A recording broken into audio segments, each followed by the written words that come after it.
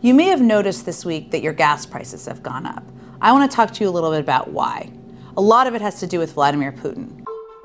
The White House is trying to blame record-high gas prices on Russian President Vladimir Putin and the invasion of Ukraine. Defending freedom is going to cost. It's going to cost us as well in the United States. Facing collapsing approval ratings, Democratic lawmakers are echoing the same argument. New York Congressman Gregory Meeks announced that Americans should be happy to make that kind of sacrifice because in the long run, democracy is at stake. Even simpatico comedians are pushing the idea that gas prices are setting new highs because of world events. Since the invasion, oil prices have skyrocketed. Today, the average gas price in America hit an all-time record high of over $4 per gallon. Okay, that stings, but a clean conscience is worth $1 or $2. I'm willing to pay.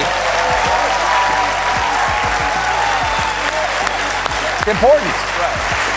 It's important. I'm willing to pay $4 a gallon. Hell, I'll pay $15 a gallon because I drive a Tesla. The sanctions that the U.S. and most of Europe have levied against Russia, one of the world's largest oil producers, were of course going to spook energy markets. But the so-called Putin price hike actually started over a year ago. Biden can't pin our 8% across-the-board inflation rate, the likes of which was last seen early in Ronald Reagan's first term, entirely on Putin. The main culprit is the massive infusion of money into the economy by the federal government and the Federal Reserve.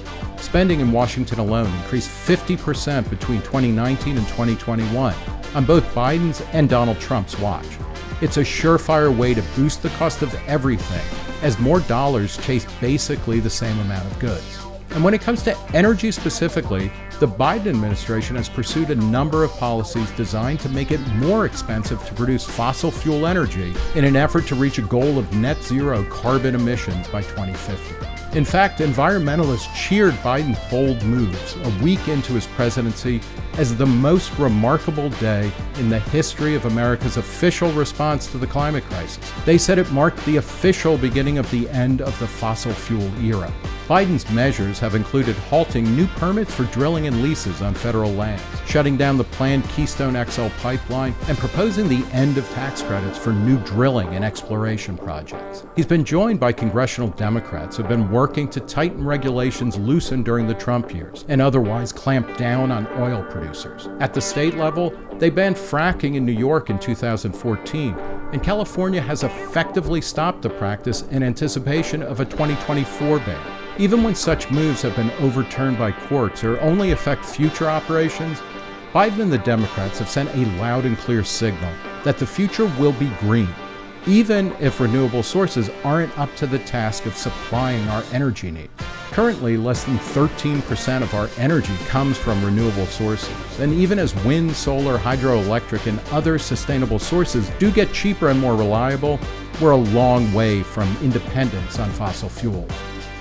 If patriotism is the last refuge of a scoundrel, Biden is blaming Putin for the predictable results of his and Trump's irresponsible policies.